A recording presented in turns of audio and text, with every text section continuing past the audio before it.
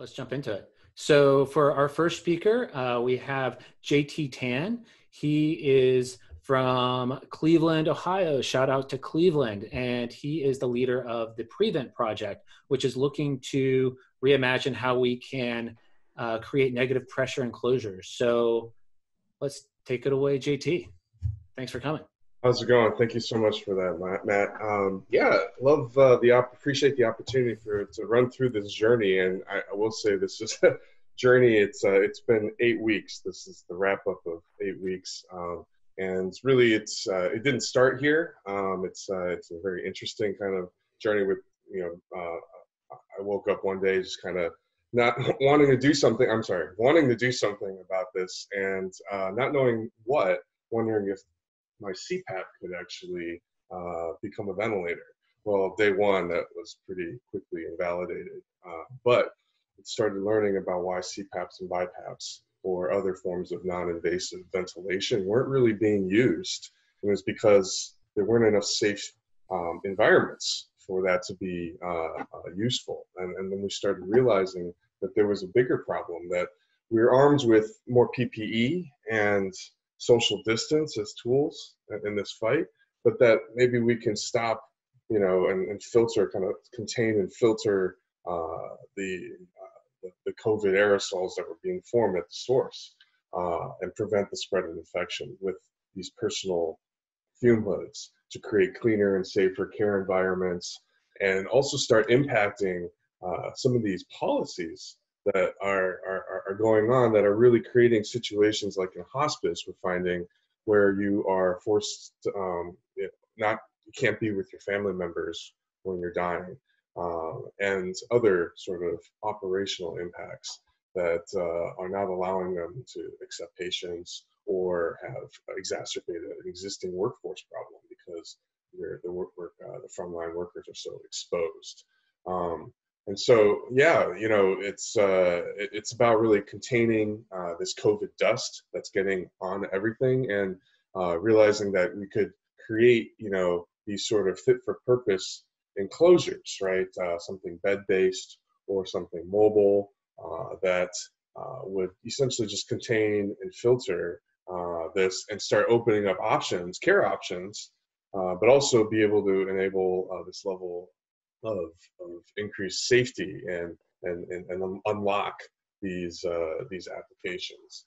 And we're starting to find these patterns as we're exploring, these different possible applications along the patient journey, that, you have the acute care environment, such as crowded waiting rooms, patients in hallways. And again, going back to that design thinking that you're talking about, really going and getting conversations with people in the front lines who are experiencing this, to identify these different situations and start really wondering, hey, if we take this approach, what sort of delta can we provide, right? But then realizing there's other situations in post-acute care, in senior living, prisons, military vessels and cruise ships, even dentists that are starting back up to work, that they work in, these, what differs between these, and then go to the extreme of transport, which every environment, is that they have different levels of control, and that in these less controlled environments, that's actually where the higher value proposition lay.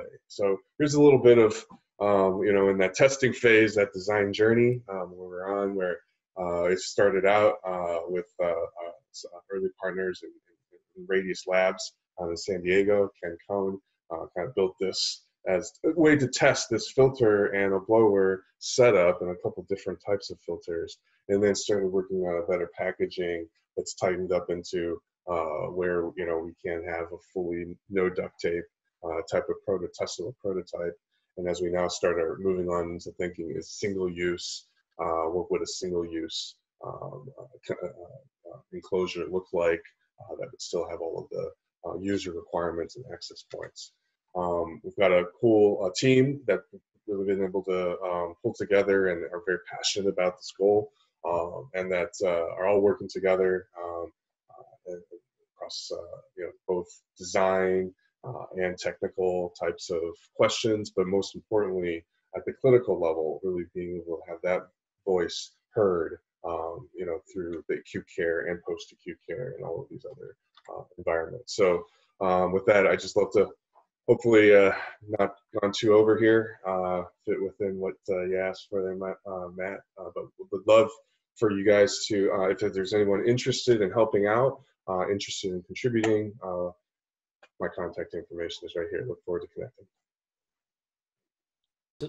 No, totally. Well, thank you. That's awesome. And yeah, again, anybody who wants to, like, is working on something similar, wants to collaborate, this is a great place to get together. So I think we should move forward. I think so too. So thanks, Rob, for policing. That's going great. I would love to introduce our next speaker. We have Dr. Alfred Atanda, who is a good friend of the Design Lab. He is a specialist in pediatric orthopedic surgery, and he is also a specialist in telehealth. He has been innovating in the area of telehealth for the past 3 years and has been doing lots of great work in the time of COVID. So Alfred, we will give it over to you. Thanks, everybody. My palms are literally sweating just thinking about what's going to happen while I'm talking, but I swear if there's anything weird, it's not me. I'm just sitting here in my kids' playroom. So yeah, thanks so much, Morgan and Matt and Rob, and everybody. I'm Dr. Alfred Atanda. I'm a pediatric orthopedic surgeon. I live here in Philadelphia, but I work down at DuPont Children's Hospital in Wilmington, Delaware. A lot of you have heard me rant and rave about telemedicine. I just wanted to be heard here first that I've been talking about telemedicine way before COVID. I'm not just jumping on the COVID bandwagon, but you know, as an orthopedic surgeon, we get a lot of kids and patients basically referred to us from lots of different avenues. And some of you who are at this past year's hackathon heard our little pitch about how do we reimagine how patients get into our orthopedic ecosystem. And as a specialist, a lot of folks go to the emergency room, to the urgent care, to their pediatrician prior to coming to see us. And a lot of times, the way that they get into our ecosystem, the way they get triaged to see us is based on non-clinical means, meaning they're non-clinical schedulers and folks that bring them into the system. Fast forward to March of this year when COVID hit, now nobody basically can come into the system unless you have a serious problem. But we had to figure out, how do we keep those kids still coming into our system, right? Just because COVID is here doesn't mean kids aren't breaking bones, they're not getting bone infections, they're not dislocating joints, they're not getting hit by cars and falling off their bikes. So we really had to utilize telemedicine in ways a little bit more than what most of you are probably used to. So for folks with a regular problem, they get on a telemedicine platform and they usually do like a direct to consumer or provider to patient consultation. And that works well. But for us, like I said, a lot of our patients go elsewhere. So what I had to do, being that I had a lot of experience with telemedicine, was really figure out how our large practice that sees 40, 50,000 outpatient visits a year can still keep people coming into the door and generate revenue. So really accelerating our provider to provider telemedicine platform and our expertise in that realm was something that had to happen within a month or two. And we've been doing that in the design mode. We've been piloting and prototyping things. Luckily for us, we have surgeons that are available because a lot of our elective surgeries were canceled like the last several months. So we were able to do a lot of little small pilots, a lot of trial and error, collecting data, collecting metrics, seeing, you know, how we can change people spending time in the ER and decrease lengths of stay in the ER, decrease unnecessary transfers in between hospitals, all the while providing high quality care and maintaining patient satisfaction. And it's been very successful to this point. It's not anything that we've monetized or created a company around it necessarily, but it's definitely helped us reshape and reframe how people come into our healthcare ecosystem in orthopedic surgery.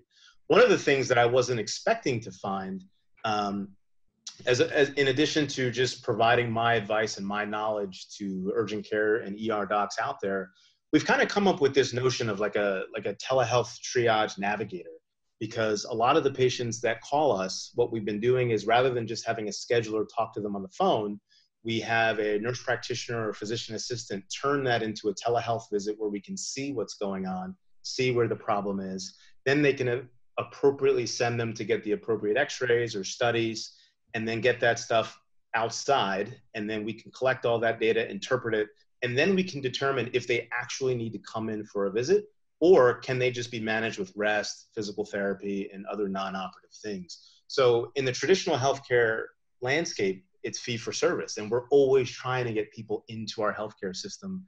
But what we found is that, utilizing some of the barriers that have been removed by CMS and the government for telemedicine, we can keep people exclusively in a virtual way outside of our walls, bill for that, generate revenue, but still keep them safe, minimize exposures for them and for us, and then have them come into our system as they need to, because we can follow up and check in with them every 2 to 3 weeks. And that's something that just kind of came out of this pandemic. I wasn't expecting to stumble upon that. It was more like, okay, we have patients, they can't come here, let's see them and let's bill for it.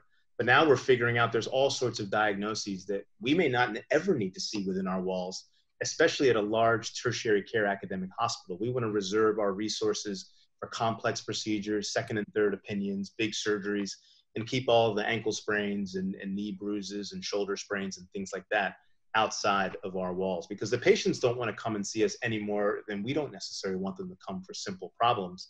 They just don't know that there's another way that they can receive care without coming into our system. So that's been the big surprise for us. We don't have a product or anything per se. It is providing a service. That's what telemedicine is. But I think just in the last 3 months, we've used a lot of trial and error and design thinking principles to help us get to where we are now. That's so cool. I can't help but say that just a few months ago in February, I think it was, we were having this conversation about telemedicine and innovation within telemedicine. And I can attest that you were already, well into that area before COVID hit. And I think that's just so perfect. I think one of my questions to you, which I'll just have you answer for everybody, is, like what you were just saying, these people that we didn't realize before maybe don't need to come in physically.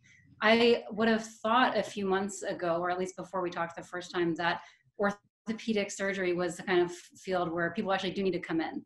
But you found, what was the process like finding out that that wasn't really the case? Yeah, it's very interesting because, most orthopods, that's what we think, is that we're very tactile with what we do. And a lot of the highly specialized problems that we do treat should come to see us. We should put our hands on them and should examine them. But what we're doing is not necessarily treating a whole lot of folks in their homes. I mean, we do that for people that we know, we have an established relationship with. But for all the brand new patients out there that have issues, we found ways that we can rely on other frontline providers that are out in that patient's community in their medical homes to treat them kind of for us, and like a surrogate treatment for us. So all we need is an x-ray, and we can have another provider. It doesn't necessarily even have to be a doctor. It could be a nurse practitioner, a physician assistant. They can be our eyes and ears. They can range the joint. They can palpate things. And as long as I can see all that, I can talk to the family and counsel them, and I can view the imaging studies, that patient in many, many instances doesn't ever need to set foot in our office. And again, as a highly specialized surgeon, I want to see people who need surgery, people who need complex procedures. For every 6-year-old I see with an ankle sprain, that's taking up a slot and resources in my clinic for another more complicated, complex case that can't come in. And I think understanding that and realizing that it's not all necessary about fee for service and generating revenue and having high volumes. It's about moving knowledge and moving information to the places it needs to go, as opposed to moving people. Because as you all have known, our lives have changed with this pandemic. But I think in many, many instances throughout healthcare and beyond in other industries, it's really opening our eyes to see how much we can get by leveraging the existing technology and information technology that's out there. That's a great message. Thank you so much for joining us. Sure. Just remind everybody that please add all your questions, comments to the chat box, and let us know, who you are, where you're from, what you do.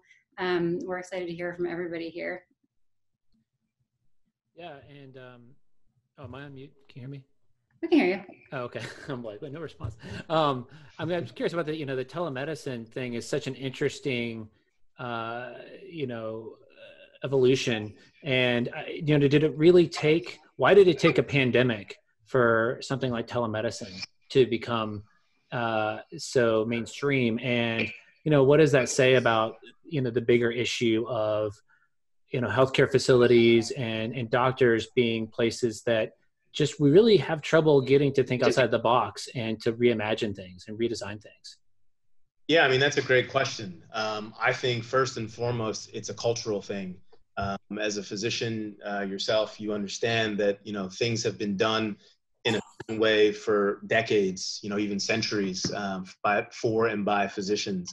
And I think any major, large kind of structural shift to the workflow is going to meet a lot of resistance.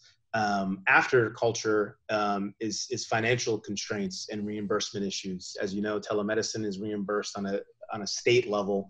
Certain states have very good broad coverage and parity laws for telemedicine, whereas others don't. So you don't, especially in highly subspecialized specialties, time is money and energy is money. And if you can't provide care in a way that you can get reimbursed appropriately, a lot of people aren't interested. And it is sad. But one thing that I think that's good about this pandemic is that we do now know that there are a lot of improvements that can be made to our healthcare system. There are a lot of ways that we can streamline and reimagine the care that we provide for our patients, and not necessarily have it so kind of provider and hospital centric, as opposed to figuring out how we can make the patient the focus of the care and get our knowledge and expertise in the care they need from us to them. And it's going to be challenging, but I think the last couple of months has at least enabled a lot of folks within healthcare to start embarking on that conversation. Yeah, absolutely. It's almost that this is a unique design moment in healthcare that we haven't experienced before. Well, thank you very much. Sure. I think we're going to go ahead and move on to our next two guests. Morgan, you want to? I would love to. So our next two guests, we have Bon Ku and Ellen Lumpton. We're so excited to have you guys on the show today to talk about your new book that you just brought out, Health Design Thinking, and just to talk about health design thinking in general. So Bon Ku is a practicing emergency doctor. He's an assistant dean for health and design at Sydney Kimmel Medical College at Thomas Jefferson University. And he's also the director of the Health Design Lab, where Matt and I both work. That's right. And Ellen Lupton is a senior curator of contemporary design at Cooper Hewitt, Smithsonian Design Museum in New York. And she's the author of many books, including Beautiful Users, Design and Storytelling, and The Senses, Design Beyond Design. But those all sound like great accomplishments. I think maybe like your most noteworthy accomplishment is managing to work with Bon for 1, 2, or 3 years, or however long it took, and actually getting him to complete a task. So if you have any tips on how you did that, I think Morgan and I would love to know. Take it offline and get your opinion on that, because I'll catch up with you on that. Yeah. That's great. So thank you guys for joining us. Thanks for all joining. And my heart rate's going at 130. I think Rob managed to get rid of the Zoom bombers. I've never experienced that before. So apologies to, I don't know. All right, so we'll work through this. So and I see Yuhan. Oh, good to see you, Yuhan from Boston. Raise up your hand. I got a little visualization in the book about you. I'm going to share my screen here. Oh, Pamela Horn is there, our publisher of Health Design Thinking. Thanks for joining from New York. And let's go here I'm going to share my screen.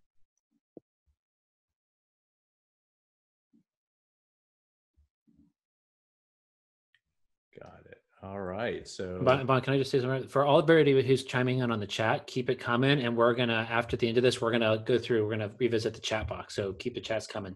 Yeah. We're not quite revisiting the bombing, but. Yeah, we won't revisit the bombing. As Sherry R said, Rob is a great Zoom bouncer. Yeah, thanks, Rob. So we are, so as a physician who thinks about the intersection of design and healthcare, my approach is to look at every problem, or try to look at problems in healthcare from a design lens, and ask myself this question. Here we go. And a lot of our initial inquiry for solving problems that we see come out of this lab. It's called the Health Design Lab, where a lot of us work on this call. And we use this space as a space where we can create, where we can think outside the box. We give nurses, doctors, medical students the permission to fail.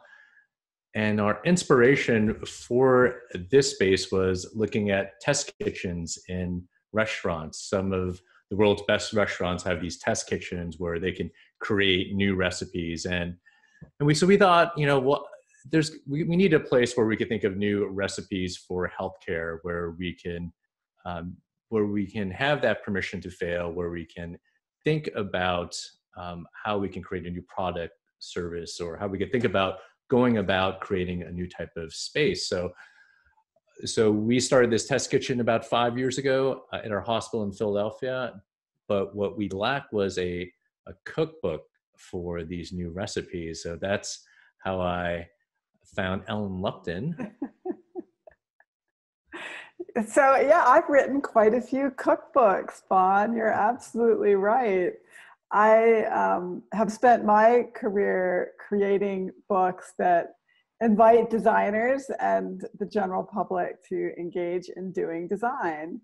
And if you go to the next slide, Bon and I met in 2018. We were on a panel together, and Bon seemed like a nice guy. I kind of liked him. And afterwards he said, I need a cookbook about health design thinking. And for some foolish reason, I said yes.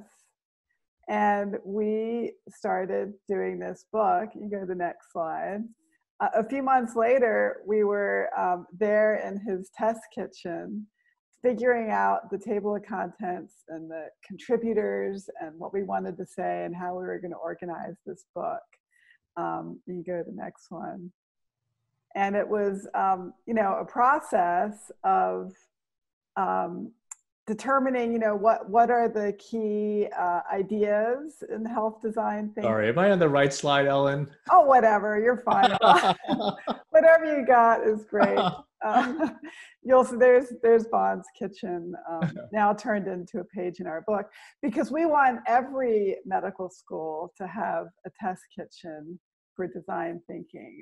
And so our book is very practical, accessible, beautiful, illustrated how-to book for getting into design thinking, with all the examples come from the healthcare space. So there's a lot of books out there on design thinking, but ours is the only one that is written for you, for this audience. You go to the next slide. Oh, I'm gonna or try. whatever slide we got is fine. Oh, am I going the wrong way here? Yeah, just try going forward, buddy. Oh yeah, here we go. There we go. So, right. So we came up with our very own diagram of the design process, which is built on, you know, the work of many who have gone before us. And we really see this process as starting with observing, just the way medicine does, with looking at what are the symptoms, what are the problems, what's being presented. So it's empirical, it's patient in the sense of being patient and listening and paying attention. And then there's a wild phase of being imaginative and making lots of prototypes and brainstorming and having blue sky thinking.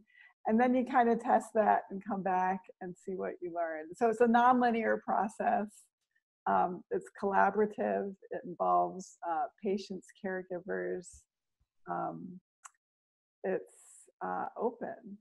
I love this diagram, Ellen, because so many of us in the medical field, we're so, we can't tolerate ambiguity. So this provides a nice framework for us to anchor some of our principles and methods. So it's not this loosey-goosey type of thing, but it's a nice visual for us who don't have a design background to anchor to. Yeah, exactly. And we started this book, what, 2 years ago? Yeah. If you go to the next slide, that's some of the inside next. You can keep going backwards. Oh my goodness. Ooh. Bon, you're just as There bad as the Zoom bomber. I know. There we go. There we go. So like one of the principles in our book is empathy.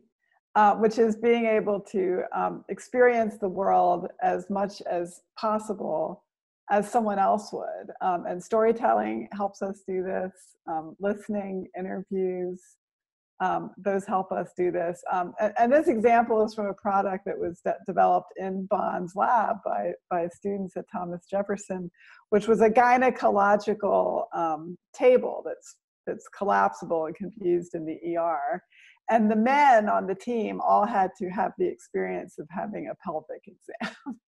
So they had to put it up there, put it out there, spread their legs, and get what that's like, because that's empathy.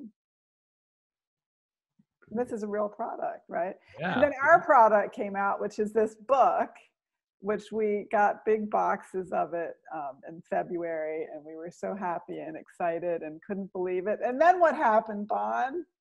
Then, the pandemic happened here. So we were supposed to go on a book tour, and everything got canceled. But so we've been doing a lot of these intros to our book virtually, like we were doing that right now. And I just want to share a few pages that's been particularly relevant during this pandemic. And one of these images comes from Yuhan from Boston. He runs a great group called Go Invo, and it's a great design consultancy that focuses on healthcare. And it's really the importance of data visualization. And in this age of the pandemic, where we're seeing a lot of disinformation and misinformation, that it's important to get good science out there in a way that people can understand easily. As this is probably one of the most famous data visualizations that's come out of this pandemic on flattening the curve, and how we can use social distancing to not overwhelm healthcare system capacity. So I think for me, it was really powerful for me to see some of these data visualizations and how some of them captured the public's imagination and really help with the messaging around good science.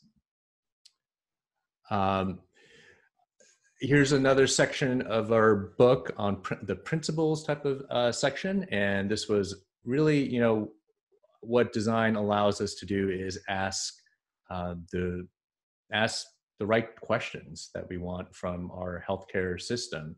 And one way we use this a lot for those of us who've been in design workshops is to form these how might we questions.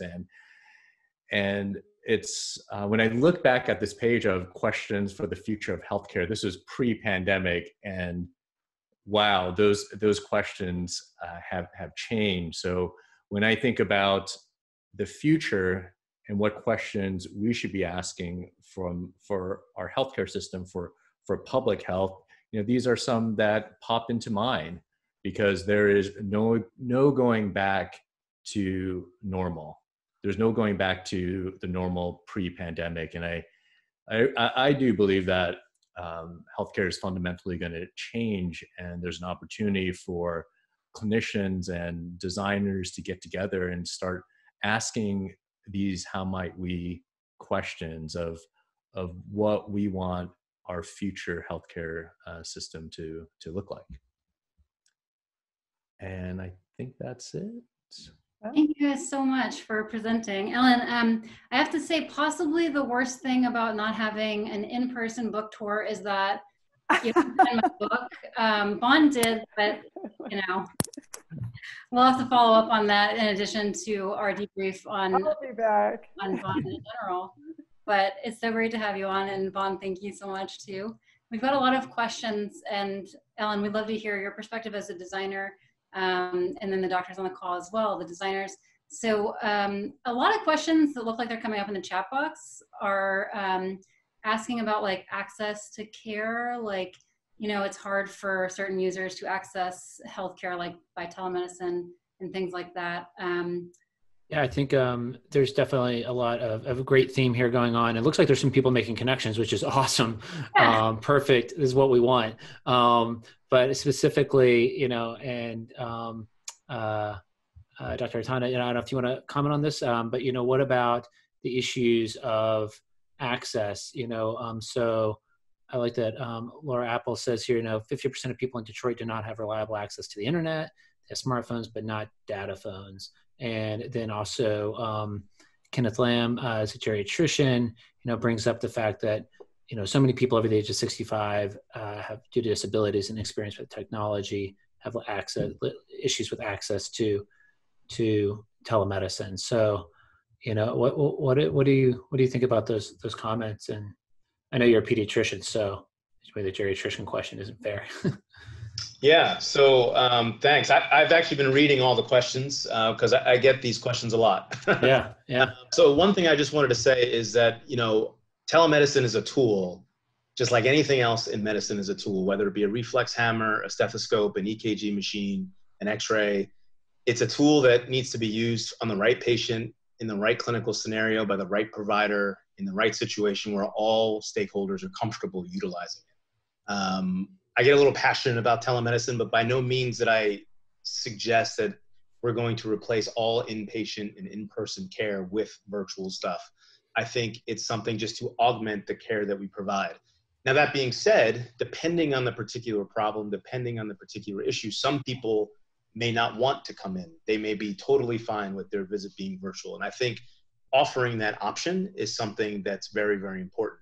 But if people feel the need to come in, if they don't have access to good smartphones and good data plans or good Wi-Fi, or they're not technologically savvy or tech literate, by all means, you need to have a robust, practice that can house them in person in the main hospital, in a satellite office, or what have you. It's very interesting that you bring that up, because we're doing a study now, we're hoping to get it published, where we looked at the utilization of the patients in my particular sports medicine practice who were opting to do telemedicine. So I offer it to a lot of my patients. Some of them utilize telemedicine and some don't. So we went back and looked to see where these people were coming from, who they were, what socioeconomic backgrounds they came from. And you would imagine, that it would be rural patients that don't have means of traveling and all that sort of stuff that would be utilizing it the most. And that was directly the opposite of what we found. Delaware is a long, skinny state, and Wilmington is at the top. And what we found was that the patients who utilized telemedicine actually lived closest to the hospital. They were not rural patients. They tended to be well off and have higher education levels. And that was very interesting, because you don't want to create inadvertent disparities by offering something that is supposed to increase and broaden access to care. So I think as we're going on this journey, for some of the people that did ask such questions about access to care, you have to be mindful of those things. Right now, this first step in our project is just to see who's using it and who's not. Then further subsequent research questions will be, well, why is that? What are some of the causes? What are some of the issues? And then the third level of questioning will be, well, what can we do about that to ensure that everybody has access to telemedicine and everybody has access to the care that they need? But I think realizing that it's just another tool in our tool bag of how we can engage patients and how we can disseminate knowledge and care and advice and information. Telemedicine can help that. But for those subsets of patients that for whatever reason doesn't work for them, then by all means, we have the means to treat them and care for them the way that they would like to and they have access to. Yeah, absolutely. And, reading some of these comments, it's, about, it's so interesting thinking about access to care, access to a smartphone as being an issue, but it clearly is. And it kind of makes me think of Ellen, actually, when you were in Philadelphia, I remember you speaking about your work with access to museums for disabled. Yeah. And I wonder, what opportunities might we have here in kind of, collaborating on something like this? Do you any thoughts on? Well, I think museums, like hospitals, have to redesign themselves. And at our museum, we're talking about how are we going to reopen and allow the public to come back in, and also to continue to make our museum accessible. One of the ways that we have always done that is having lots of stuff for people to touch. And that's going to have to change. So we're looking at the contactless museum, the museum where you're not touching anything, and yet you can still access information. So for example, we have audio description for people who are visually impaired. How can they access that without touching any kind of device? How can people really make use of all the types of layers of information that we have worked so hard over the years to provide to all our visitors? So we're right with the hospitals figuring out how to make our great public spaces available to everyone. That's so great. It's so cool to hear about health design from the perspective of a designer, because we talk about it and think about it all the time in our lab from another perspective. But I think that a lot of the questions here have actually kind of gotten at like the user experience and what we expected. I think like as doctors, we had always thought that people wanted to come in and they wanted to wait for us in the waiting room, and they wanted to see us in person, and they wanted to like commute to get there and make an appointment 3 weeks in advance, which, 3 weeks, that's what dreaming. Well, and there's some questions about bringing users into healthcare. I just wonder about, your experience and Alfred's experience in terms of like user experience in healthcare and what you guys have learned that you could share with everybody. Yeah, it's funny that you bring that up because, as an orthopedic surgeon, I'm a very simple guy, right? You break bone, me fix, and that's what we do. And as a sports medicine surgeon, we get a lot of young athletes that come in, and it's a very paternalistic view, but I always assume that I know like what's going on and what they want and what they need, but if you line up 25 kids who come in with knee pain, they may all want different things, or they may all need different things. One kid may need a note clearing him to go back to gym class. Another kid may be really, really worried about what's going on in his knee, and his mom is trying to talk him off the ledge. So they bring him to me so I can talk to him and I can allay his fears. Other kids, they have a big problem with their knee and it just doesn't work anymore, and they can't run, they can't jump, they can't do anything, and everybody's scared. But if you approach every single patient experience as, oh, this kid has knee pain, I'm going to go through my medical training and spit out what I think they need to hear, you're going to miss the boat, because everybody has what they need. Their chief complaint is just that. It's their chief complaint, but it's not who they are. It's not their personal situation at that time. And, another example is we get a lot of kids whose parents aren't together anymore.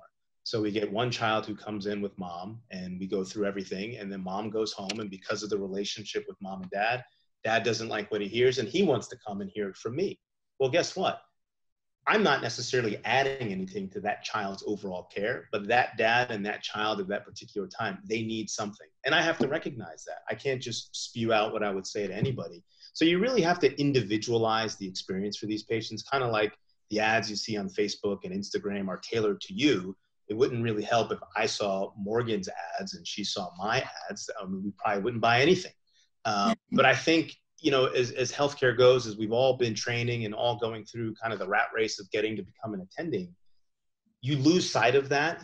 If you actually did realize that, most of us probably never knew that, because we don't have design thinking and outside of the box thinking in our healthcare curriculums. But that's been the biggest thing for me, is like, I can't just dictate what people need. I have to really understand what they need, what they want, and meet them at their level in order to appropriately provide care. Because I can tell you everything about your knee, but if you're not hearing it in a way that resonates with your particular experience about how your knee is affecting your life at that moment, you're not going to be very satisfied, to be honest with you. Of course. There's been a couple of good comments here by, I think, Mia and Colleen about co-design. And I know I'm going to put you on the spot, Yuhan, because I know you do a lot of work on building these user interfaces in the digital health space. And do you want to maybe talk a little bit about how you do co-design, or how your approach to developing some of these interfaces? And beware, because we would just call on people on this thing and just ask them to speak out. Well, you're scraping the bottom of the barrel if you're asking me for advice. But we as part of, I think, any decent engineering or design or policy process, you're figuring out consequences for what the hell you're doing. And you do that through what happens to people when they use this. Why does it happen? What are the ripple effects? And so if we're not testing with patients, with clinicians, with administrators, God forbid, and all the parties and stakeholders involved in some way, then I don't think we're doing a good design process. We're doing an injustice to what's happening. So yes, we pay patients. You don't ask for freebies. Clinicians get the $300, $500 an hour. Lawyers get that. Where are the patients in that routine? So I think you have to pay all the parties and expect to pay them all the same. I know it sounds crass, but money moves people. And you just have to think about how you incorporate that into your practice. Love it. So there was a question also along the same lines for Bon and Ellen about merging healthcare and design and what it's like to collaborate with patients. If you guys have a story that sort of resonated with you while you were writing the book about getting that experience from patients and sort of learning from them. I mean, I think for us, it's just what Johan was saying, that, you know, it's much easier for us just to design something in the box of our lab and then just to put it out there. It's, I think, harder from the onset to invite the end users like patients and administrators in. And so I think that's been something that, you know, we've tried to do when we do our initial workshops to invite patients in. So I really appreciate designers and design consultancies that do that. It's a lot harder work up front, but I think you can deliver a much better product. And thank you for the folks from UK and South Africa for joining. And I know it's late out there. Wow, appreciate that. I know, totally. But I'd like to follow up on that comment, that question, that in our book, some of the case studies are designed by patients. So we see patients as designers and as key, just obviously key players in the whole thing. So this is an incredible approach to designing garments for healthcare designed by a patient. We have incredible example of a patient communication system, a way of creating personal visual health histories that was developed by a patient who's a graphic designer and who turned that into a tool. McCurdy, yep. Yeah, so that's it's really important and really key to the philosophy of health design thinking. Absolutely. It's so interesting to see, like, just from the perspective of doctors, you know, seeing when a doctor becomes a patient, how much that influences their practice going forward and how much that influences their experience, you know, and their idea of what, you know, a patient wants. So that's just really interesting to hear about from you. Yeah, I want to call on one person who's put some comments up here that I've caught my attention. Laura Apple, are you there? Unmute you. I'm here, yeah. Yeah. Okay, you have a white screen. Yeah, so I'm interested. You're talking a lot about how COVID's changed and been this opportunity to do things that we never did before, but physicians need to reduce the friction. Can you tell me more about what? Well, so I work on behalf of. So my job is I'm at the Michigan Health and Hospital Association. So I work on behalf of all the hospitals in Michigan, and of course that incorporates a lot of physician work as well. And we've ended up, as part of the pandemic, creating a lot of new groups, meeting regularly with chief medical officers and HR directors, and I'm trying to think of who else we've had. Our legal counsels. I mean, it's been nonstop. And one of the things I'm commenting on is it's something that was totally unexpected. As waivers happened at the federal level and the state level, and barriers to people practicing with supervision or without, et cetera. The whole thing about telemedicine being able to be done, you could use FaceTime and you could have remote locations could be billed. It didn't matter what the originating site was or the remote site. I thought that as these things changed, there would be this wave of this flexibility would be amazing to people. And it was as though people were, it was as though they had been contained in a very rigid, like, boarding school setting, and then they were all released and told to go out into the world and, you know, do whatever you want, and no one could do it. Everybody, the legal counsel would say to us, well, what exactly does this mean?